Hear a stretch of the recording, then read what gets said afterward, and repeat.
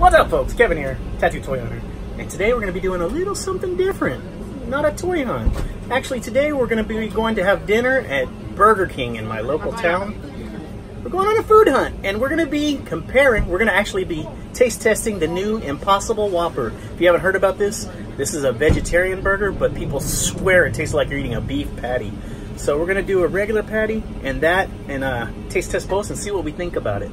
So let's go ahead and get down at this Burger King and check it out. See you inside. Arrived in a tank, you fatty.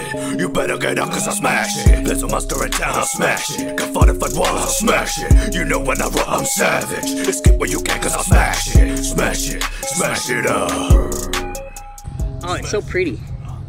And the sky looks really cool. So we're getting down at our Burger King. It's been newly remodeled. As you can see, it's a gorgeous looking building. So let's go ahead and head in here and place our order. Okay, you ready?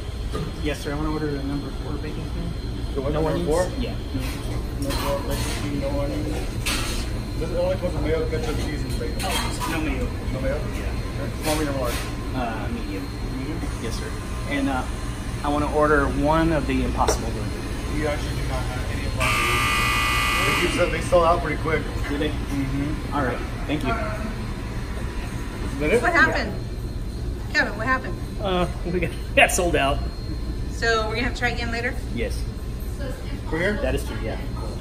We'll have to try again. $45.95. Alright folks, so as you saw, there is no Impossible Burger here, so we're gonna have to try again another day. It's very impossible, as Amanda says, to find it. I think we should just go into Popeyes and Chick-fil-A. So we're probably gonna end up doing the chicken. But I did get the, what's it called? King Burger? The King Burger. No, it's not, the Bacon King. So we're gonna try this, and it's not gonna make me sick.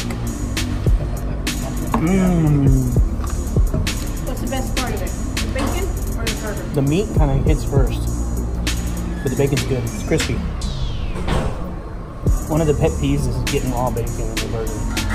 That happens.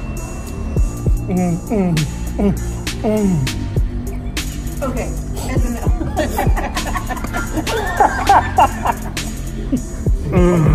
He's going to get straight down.